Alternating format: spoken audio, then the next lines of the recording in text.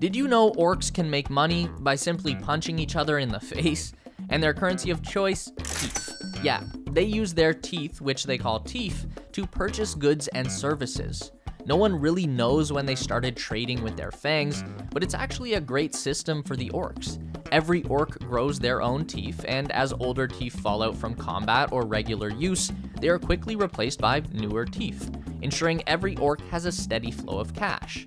Add to that the fact that teeth disintegrate over time, meaning even the richest orc has to spend their money quickly, and you have a recipe for a thriving economy where every orc is either buying or selling constantly. Unfortunately for us humans, our teeth are no good. Orcs only value the huge fangs that come out of orc mouths. So if you're thinking you want a bit of cash to pick up that flash new shooter, you'd be better off going to an ATM instead of punching your friend in the mouth.